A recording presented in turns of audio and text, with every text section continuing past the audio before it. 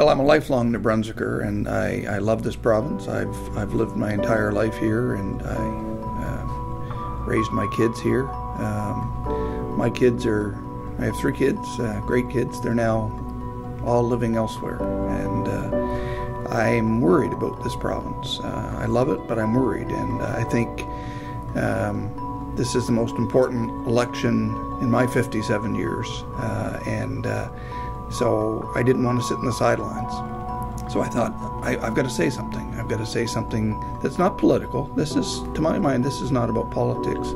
It's about people taking this decision of voting seriously and getting educated about the real issues that face New Brunswick, fiscal issues, the lack of revenue. We can only cut so far. I think the previous government has done a pretty good job of dealing with some of the structural deficit issues, but we need to raise revenue, and to my mind, that's what this is all about.